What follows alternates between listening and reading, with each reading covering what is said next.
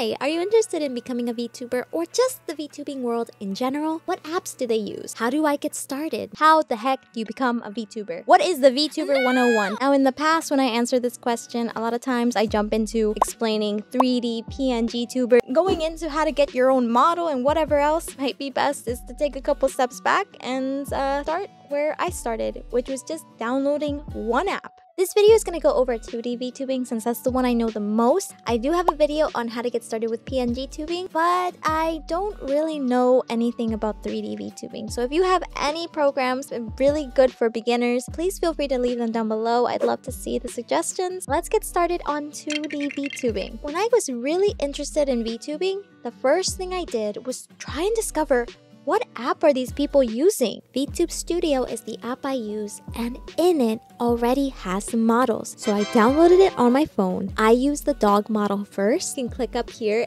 and you can click on some of the models that are available. This was my favorite one. Honestly, I still want a model that looks like this so much. I love them. If you get it on your phone, it'll automatically start tracking your face so you can start to see how it moves, get a sense of some of the tools. So as you can see here, there's some animations. Look at what is already built in. So that's number 2. The hotkeys were already established backgrounds that you can play around with that are really nice. Here are some of the items. If you want to explore more, you can go onto this cloud and it's hooked up to Steam, so you can download some more free items. This yellow button locks your VTuber in place. So see, my model movement is now locked. Oh, so if I click it now, it's locked. I can't drag it anywhere no matter how much I try. I add the VTube Studio logo and I want it to stay on my head, right? You can see here when you click on the item, it says pin item to model. So it is pinned onto my head. And whenever I don't want the item anymore, I just drag it over to the end and it deletes it. As you get more familiar with the tool, there are some cool things you can do. I have a whole bunch of TikToks that go over it, but I'm gonna go over one important one right now. Let's say you want to connect your VTuber to your phone. So let's watch the setup video together. After creating my video on the phone stand, I got a couple of you asking questions on facial tracking, what apps do I use? Main app I use is VTube Studio. I like to set it up where my phone is tracking my face and it's sending the information over to my PC. You can do this in 2 ways. You can have your facial tracking all within VTube Studio, meaning you use the application and then the PC application as well. To set that up, you need to go to your settings page. When you first open up the VTube Studio app on your phone, there will be nothing on the IP section. So what you want to do, go to your PC, click on Show IP List, make them match, make the port match, and then click on Connect to your PC. Make sure the status bubble is green. That means your connection is working. In case it still doesn't look like it works, get out of the settings, click on the very first circle with the camera. It should start working. For me, this worked for a lot of my models, but for this one in particular, I rigged it for Vbridger only. My teeth do not move when I'm using VTube Studio tracking because they are rigged to the jaw movement captured in Vbridger. Most of you do not need to worry about Vbridger. Vbridger is an application that costs $10 on Steam, $5 for iFacial mocap. So in that video, I mentioned a little bit about Vbridger.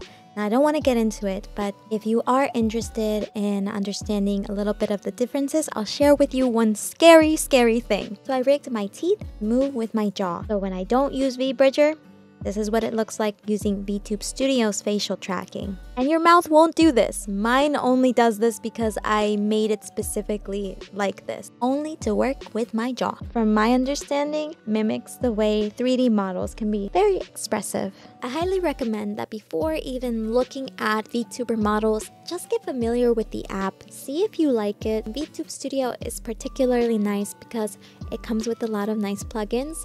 I'm using the Vbridger plugin. As you get more familiar with your model and your tracking, you can adjust some of these items.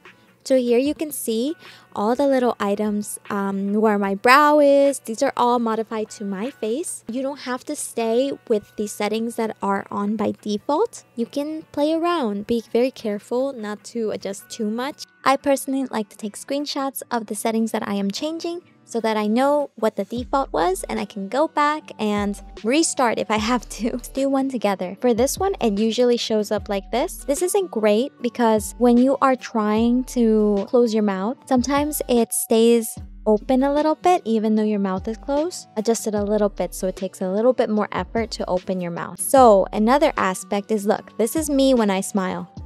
Or my teeth. It's awful. It's awful. So I'm looking at this bar that shows my, I don't know exactly what this bar is, but it's indicating where my mouth lands when I'm smiling. So let me smile again. It's like hitting the 0.45.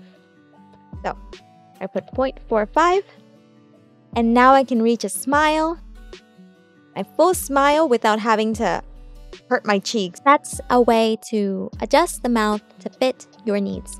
And you can see now my mouth moves a lot nicer with less restraint.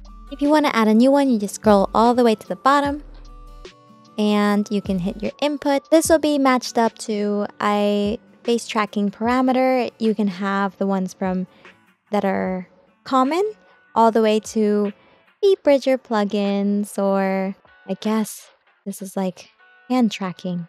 I've never done it, so I wouldn't know.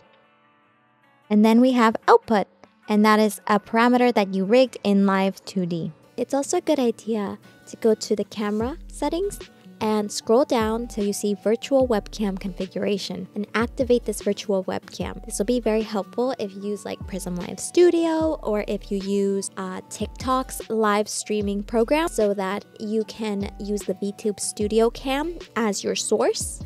And it helps not having to worry about seeing all this extra dialogue. Like, you won't see this pop up. You won't see settings pop up if you have to change something. It'll be your virtual webcam, so it'll just show something like this. Right underneath it as well, there is Spout 2 configuration. I would install Spout 2 if you're using something like OBS Studios. It helps you do everything that the virtual webcam does, except it has an added thing of not needing to chroma key out your green screen. So it'll automatically show you when you have the color picker screen on and transparent in capture. So this is how it works. With Spout 2, I don't have to worry about my model changing its color a little bit. One of my blue ears disappearing because blue is too close to green, I guess. So it disappears when I try to chroma key it out. It looks like a much nicer capture. I just get this very clean, transparent look all over my model. You don't need a model. You don't need to think about like creating art. You can start getting into the world of VTubing. Getting familiar with the app is a great first step. That's all for me in this video. Thank you so much for watching, and I hope to hear so much more about your journey in VTubing.